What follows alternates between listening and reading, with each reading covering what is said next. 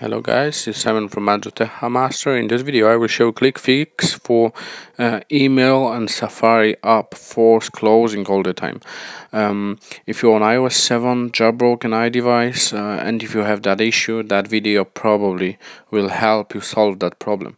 So I had this on my iPhone 5 and I couldn't resolve that. I was searching for it and it was quite difficult to find out what's wrong with my device. So basically the problem is the AppSync. The AppSync for iOS7 is causing that issue on some of my devices. So basically, to solve the issue, you have to go to your Cydia and you have to delete the AppSync from your Cydia. That's the first step. And the other thing you have to do, you need to get an iFile to browse your system files, and you have to delete two files in your system, which to delete them you have to navigate to VAR mobile library caches, and you have to find two files up there.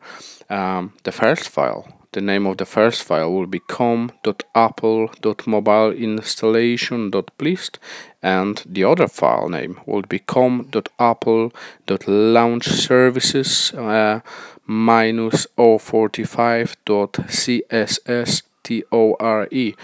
So you have to delete those two files. If you can find just one file, just don't worry about it. Just delete that one file. Don't care about the other one, because on some devices you will find just the first file, which is com.apple.mobileinstallation.plist.com, and that's it. Simple as that. After that, just reboot your device and your phone will be fixed.